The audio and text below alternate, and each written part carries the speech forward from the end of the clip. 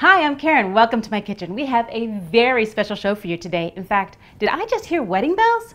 Stick around to find out. We'll be right back. Kick it.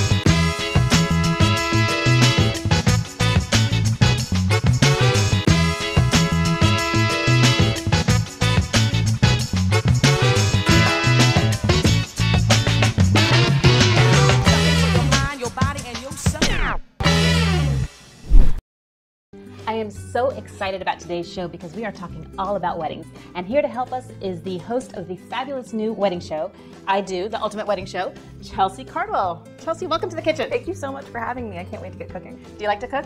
I absolutely love it. Doesn't mean I'm good at it, but I do enjoy doing it. Well, as long as it's fun. It can be messy and you get your hands into it. Exactly. And if someone else is doing the dishes afterwards. That is huge. I don't have that luck, unfortunately. But let's get started cooking so we can kind of talk and walk, talk and cook at the same time. Great. Brunches are great when you have people coming in from out of town for weddings, and you're taking them out to dinner, you're spending all this money, but then you can just kind of do a nice brunch at home, and they're all there and you're comfortable. And this is great because you prep it the night before, so you can get up and kind of relax a little bit and you're not running around in the kitchen. Right. So the first thing we're going to use is French bread. Okay. And you can use challah bread or any kind of bread, but I like the crusty French bread because you get a nice crust on the French toast after it's done baking. And the way I typically cut it is I'll do it kind of on a bias. And you can just kind of hold it on the side. I'm going to ask you to help me with this. Okay, perfect. And just cut it at an angle. You're trusting me with this. I am. And we're just going to do about 3/4 inch slices all the way down. Sounds good. While you do that, I'm going to get our pan ready, and we're going to use just a regular 9x13 glass pan. And one little trick that I have is when I use butter, which I do, I always save the wrappers because it's an easy way to butter the pan without getting your hands all dirty. Did you know that? I did not. It's a little kitchen tip. You just want to put the buttery side down and just kind of wipe your pan all with it. So your hand stays nice and clean and you're getting butter on there. You want to get all the cracks in. This is going to be so good. This is actually creme brulee overnight French toast. It's amazing. Super delicious. So tell me about I Do. Well, it's our brand new wedding show, which I love because I get to ask all the questions that you would never think about as a bride until it's too late. So it's like a video guidebook.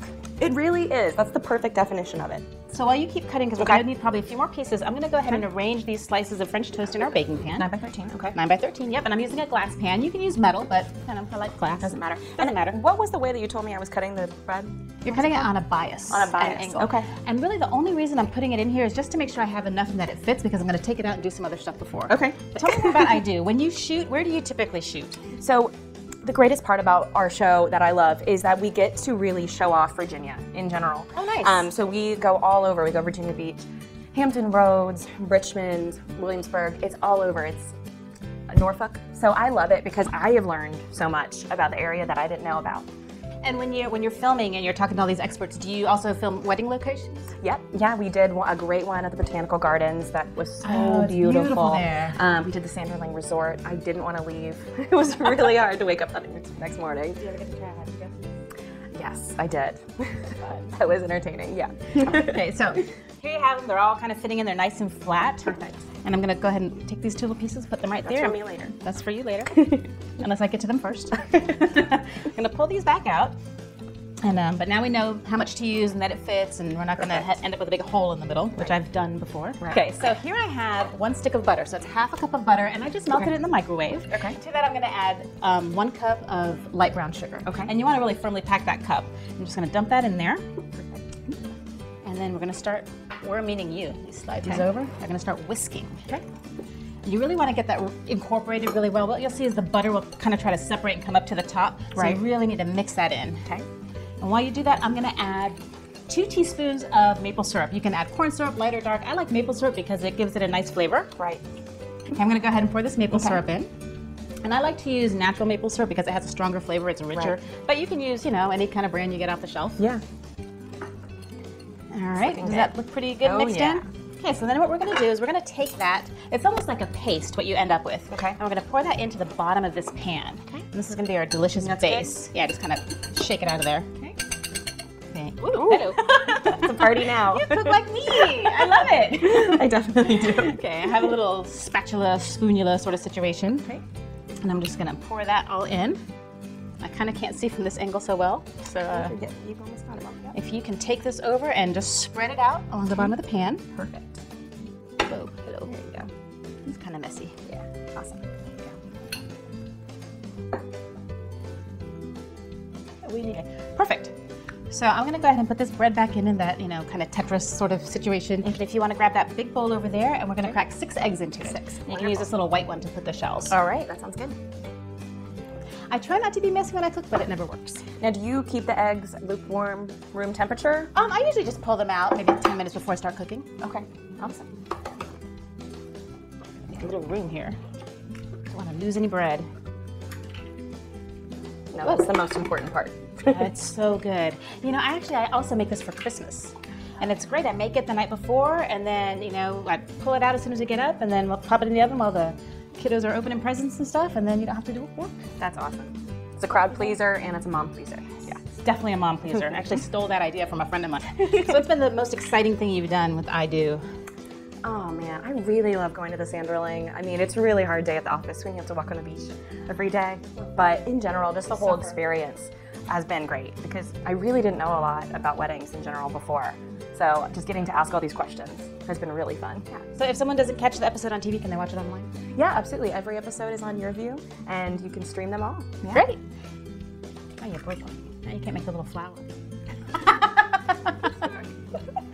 This actually is a 1.5 cups of half and half. Okay. You can use whole milk if you want, but you know, weddings, Christmas, it's a little extra. Yeah, a little extra splurge. We're gonna go. So go ahead and whisk those up. All right, same. Yep. Doesn't yeah, matter. that's, you know, all mixing together anyways. Yeah, true. And while you're doing that, I am going to add 2 teaspoons of vanilla. Vanilla extract. Gives it that creme brulee flavor. Yes, and that the way that the brown sugar and the butter mix together, it kind of rises up as it bakes. It's so good. And once it's evenly yellow, then you're going to add your half and half. Okay. Like I said, this is a 1.5 cups. Okay. And if you are baking this in a smaller pan, if you don't have a 9x13, then just, you know, cut out some of the milk, maybe take an egg out. But you can. It's so easy to adjust. Yeah. All right, so we're all whisked up. Okay. Yes, we are. Okay, and you can add a pinch of salt if you want. If you don't have to, I usually don't. Okay. And then we're just going to go ahead and pour that over the top. You want to make sure you get it on the tops of all the little breads so everything's nice and covered. I'm going to use this to scooch them out. And it's going to spend about 12 hours or 10 hours in that refrigerator, and the bread is going to be absorbing all of that egg mixture. Okay. So it's going to be so good, especially with that vanilla in there. And I like to use a really good vanilla. Sometimes you splurge, sometimes you don't. Yep. Splurge on vanilla and olive oil. Those are my 2 Always. splurges. Yep. I do the same thing. Get this out of your way. And that, my friends, is it. So I would just cover this with saran wrap, and then, like I said, take it out the next morning about 30 minutes before you're going to cook it so that it comes to more room temperature. You want to put your oven on 350 and then pop it in the oven for about 40 to 50 minutes, depending on how kind of nice and crusty you want the top, and then enjoy it. And you know what you could do? You could even do like a little sprinkle of cinnamon or nutmeg for Christmas. Absolutely, absolutely. Well, I've got one that I had prepared ahead of time, and it is ready. The buzzer just went off a few minutes ago, so I'm going to put this on the counter and pull that one out. Yay, I'm hungry, so I'm very excited. And if you're a sweet tooth, this is a treat. Oh my gosh, it smells so good. And that is what it's going to look like. So you can see the bread has absorbed that mixture. It's kind of nice and crusty. This is a little bit of a smaller pan, so I did have to take some of that liquid out, and some of the bread kind of popped up a little bit. But that's it. You can make any size you want. And do you want to try a little bit of it? I would love it. All right, well, we've got some plates. If you don't mind passing me that stuff over there, I'm going to scoop this out of the way. And that little square spatula. Serving spatula. This thing. It's pretty hot. So, and I also like it because since you're doing, I like to do it with French bread, it kind of measures out the sizes already. Right, exactly. So you can just put that, and that bottom is going to be so delicious. Oh my gosh. Put that on there, and I like to put, you can put syrup. I do have syrup. You don't typically I don't even think it would need it. Yeah, but it kind of passes me that powdered sugar just because I like to make things look fancy. Look at what I did. Yeah, look at that, right? Okay, put that on top. A little sprinkle of that. And tell me you would not be happy serving that at a brunch. Oh my gosh, right? it looks so good. Want to give it a try? I would love so. Here, let me put this down so you have some leverage. Thank you. And then, if, like I said, if you want syrup, help yourself. I think it's going to taste amazing without it. It's really good. Piece. Is it good? It's good, isn't it?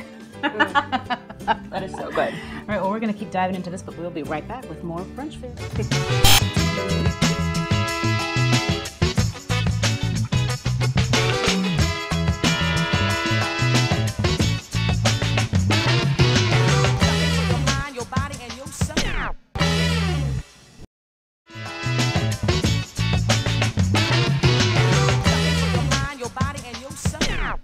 Welcome back to the kitchen. Today we are with the beautiful Chelsea Cardwell, the host of I Do, the Ultimate Wedding Show. And today Chelsea's going to teach us how to keep everyone at the wedding happy. What are we doing today, Chelsea?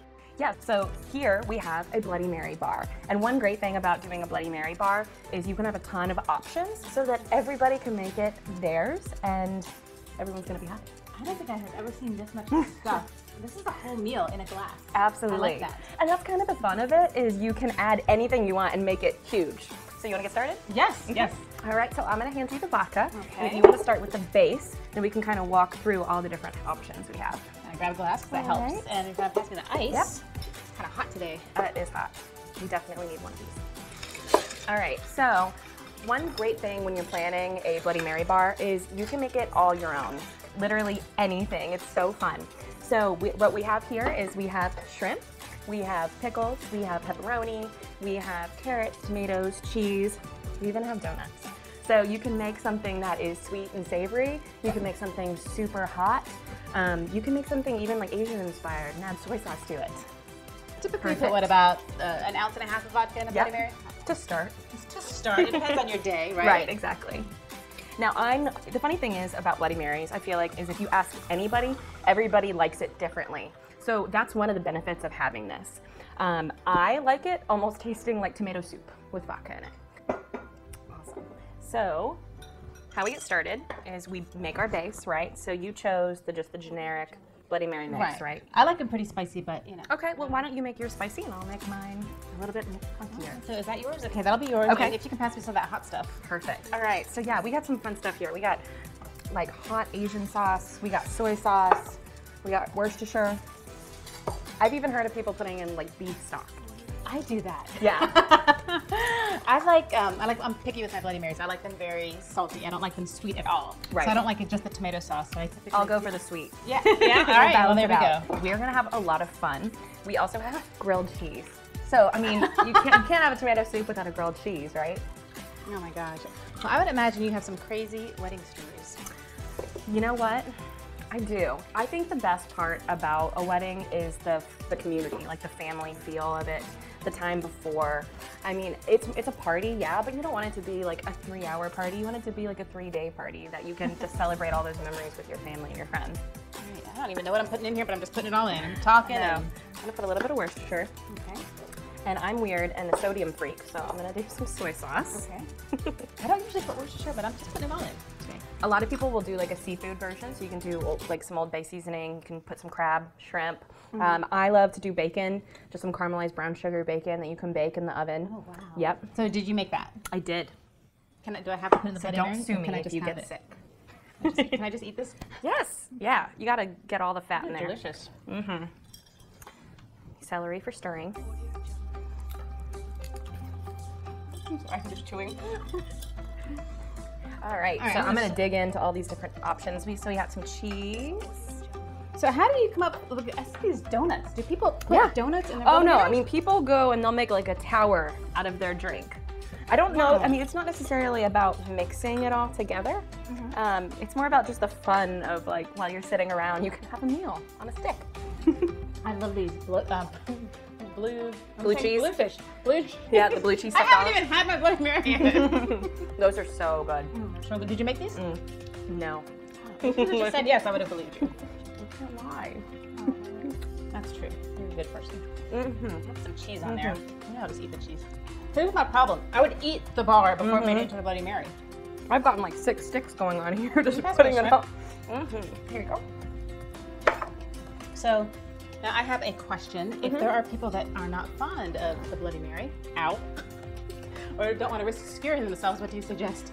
You know what? There are so many great options for brunch type, cocktails. So a great one that I love is like a screwdriver. So we can do vodka and orange juice. And I like that because you have the vodka already. Right. And you've got the orange juice, and it's very healthy. You got vitamin C. Yeah. You could also do mimosas, tequila sunrise. Ooh, Yeah. tequila sunrise. I like Yep, that. I do too. That's a great. That's like an old school drink. Oh yeah. Okay. You get the Have one of cranberry each. and you get the orange juice. All the benefits. I'm gonna go for one of these grilled cheeses. Oh, that looks really Yeah, good. we're gonna make this like a Do party. we need a bigger glass? We probably need another. A bigger Look glass. at that. Yeah. Oh my gosh, that's awesome. Oh yeah. All right, look at that. I gotta get some potato wedges. Oh yeah. So it's really fun because you can, it's hilarious, but you also have like an entire meal. And it's a tasty treat. I actually need a drink. Well, thank you so much for teaching me how to do Oh. this. We're gonna have a few drinks, and the next segment is gonna be very interesting, so you don't want to miss it. More interesting than this one. After these. Cheers. Cheers.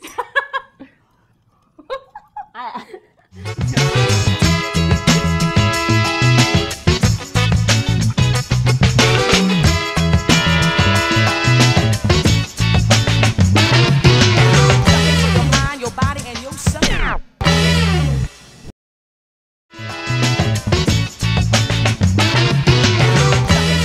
Your body and your soul. Welcome back. If you missed the last segment, you've got to check it out online because it was definitely a party. We're here today with Chelsea Cardwell, the host of I Do, the Ultimate Wedding Show, and we are talking all about wedding brunches. Thanks again for coming to the kitchen, Yeah, I'm Chelsea. having so much fun. Well, now we're going to work on something that I kind of call egg pockets. I don't really have a name for them.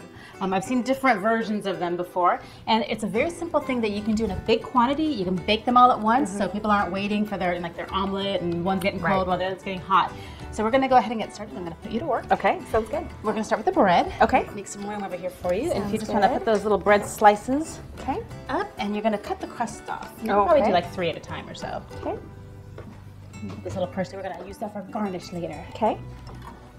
So it might be quicker if you just stack them. That's a good idea. I'm all about the quick and easy. Mm-hmm. So what I've got in here is we're going to make a bechamel sauce that's going to be part of this whole process. So Okay. I'm going to start doing that while you're taking care of the bread. Okay. I've got 1 tablespoon of butter in here, and this little hot plate's on, so it's already melted, but it's just 1 tablespoon. I mean, you probably can't even see it. 1 tablespoon of butter, and to that I'm going to add, excuse me, Go ahead. 1 tablespoon of flour. I'm just making a roux, and if you've seen the show before, you know we make lots of roux. Because you use them in so many things, soups, mac and cheese, I mean everything. Now, what defines a bechamel sauce? Bechamel is made with a roux, which is equal quantities of fat and flour. Okay. And you can use olive oil, you can use rice flour, you can use different things. And then you're going to add, I'll add milk to it. And I believe you can do it with an almond milk or cashew milk as well if you're trying to be vegan. Interesting. But it's going to be a really nice white cream sauce, and you can typically put a little bit of nutmeg in there, depending on what you're using it for. Okay. You can add different things to give it some flavor. Great. So while I'm doing this, right now I've got kind of like a paste with the butter and the flour, and I'm going to just let it cook some of that raw flour flavor off. While I do that, if you can take this rolling pin and you want to kind of flatten out these breads, and you put the crusts back on this plate over here. Yeah, we want to save those. Give yourself some room, yeah.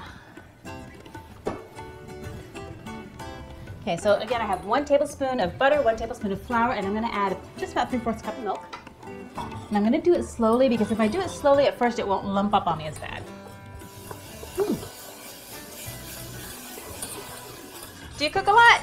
I do, and I used to do a lot of my own homemade sauces and stuff, but Oh, okay. I am super ADD, shocker, and I would start 10 different things, and I would always end up burning that process. Yeah, you kind of got to keep on it because it comes together really quickly. Yeah, I bet. I'm just whisking it like a mad woman here. So once you get about half of the milk and you can dump the rest of it in it, we won't clump them, but give you lumps. So now that you've got this flattened out, I'm going to give you, this is about 3 tablespoons of melted butter. Okay. And if you can take this little brush and butter those on Okay. both sides. Both sides. Yep. I don't know why this is so fun. Painting with butter. So how long have you been on I Do? How long has that been airing? I Do is really brand new. Where we just aired our 3rd episode. Oh, so wow. yeah, so it's really, really fun. It's such a learning process. So you see it starting to boil, and it's going to start getting thicker. It's going to slowly come together, and this would also be a good base for gravies that you want to do. Right. Gosh, I use it in so many different things. I'm almost done here. Okay. After you're done with that, we're going to put those into the muffin tins. Okay, Let me turn perfect. this off. That's I'm amazing. going to take this off the heat and just put it right there so it'll cool down. Okay. And while I do that, I'm going to take these little pieces of bread and you're going to put them into your muffin cups. We're only doing 6, but you could do, if you had, 10 or Right. 20 people even coming for brunch, you could even do 2 trays of these at the same time. Right. And they would all be done. It's great. Right. just go ahead and kind of tuck them in there. Okay. And make a little cup shape. Okay. Okay. All right, I'll do the last one here with you.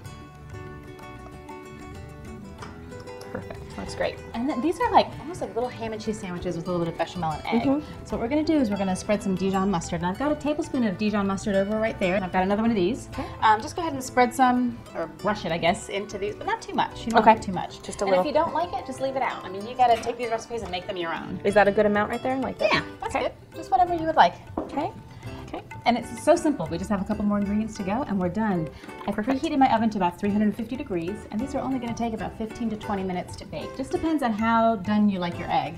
Okay, done with that. So now we're going to put the ham in there. Okay. And if you don't want the meat, you can always leave it out. Just a little sprinkle. Yeah, you could put whatever you want. You can put roast beef in there. Okay. Okay, so now we're going to, I'm just going to put a little bit of salt and pepper here in the bechamel. Okay. Just to give it a little more flavor. And you can use any kind of cheese. I have a combination here of cheddars and Gouda. Sorry, Okay. Gouda. So if you want to go ahead and sprinkle just a little bit, because we're going to put a little bit more on top. Just a couple little sprinkles. Okay. Go ahead and crack our eggs and just put one in each little cup. Okay. And little tip, if you crack the egg on a flat surface, for some reason there's less chance of shell getting in your egg. And I think it's because you turn it over with your thumbs and break it apart. Right. Okay, so while you're cracking those last couple of eggs, I'm going to spoon some of this bechamel over the top.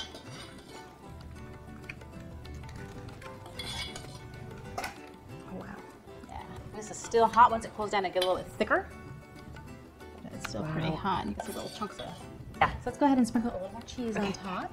And then we're going to pop these into the oven, like I said, for about 15 to 20 minutes. Okay. And just give that white a time to set and that yolk to cook a little bit. If you like them cooked all the way through, 20 to 25 minutes is great. If you like them a little more runny, 14, 15 minutes. Yeah, I mean, I love that moment when you like cut into it and the yellow goes everywhere. Yes, it's like this beautiful little rewarding. velvety sauce. Yes, it is its own sauce. Yeah, absolutely. I'm going to pop these into That's 350 beautiful. oven.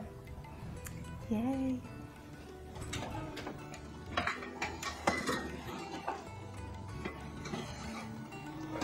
Can you put that towel on here for me? This pan is pretty hot. So while we were talking, I had one in the oven baking, just to save a little bit of time here. Perfect. And there we go. Oh, wow. Those If you want to grab that plate and that fork and knife, we can dive into one of these and see how it looks. You need this? No, just that little fork and knife would be.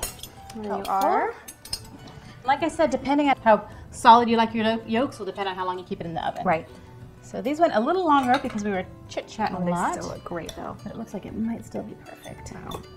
And if you want to get fancy, you can put a little piece of parsley on there. Awesome. You want to cut into it and see how it looks? Good.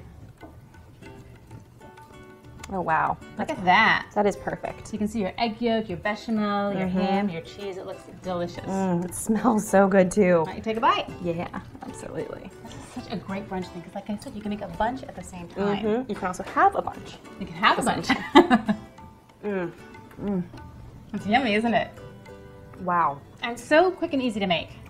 And that's when you're in your wedding, the throes of all of that, and you have all the people and the family and all the chaos going on. It's nice just to be able to do something easy that everyone's going to like. Right. And I also like the fact that it doesn't feel too heavy. You know, especially if it is the morning of your wedding and you want to still fit in your dress later. Well, thank you so much for coming on. Oh my gosh. It's been so much fun with you today. Thank you so much for having me. I've had so much fun. Great, and thank you for watching. If you missed any part of this or any other episodes, you can catch them all on yourview.com. Don't forget to like me at Karen is Cooking from the Heart. And don't forget to watch I Do, also on Your View. And do you have a website? Yes, we have Facebook, and we also are on yourview.com. Great, make sure you check them out. But most importantly, remember, you don't have to be a trained chef or cook to prepare delicious, healthy wedding brunches. You just have to cook from the heart. Our wedding reception was crashed by zombies. But you know, I guess that's pretty cool if the undead come to your place to party. That's a sign of a good wedding, right? Sure, it's a good omen. You know what? There are so many great options for morning. Take that back. Morning drinking. Morning drinking. Nice. The real stuff.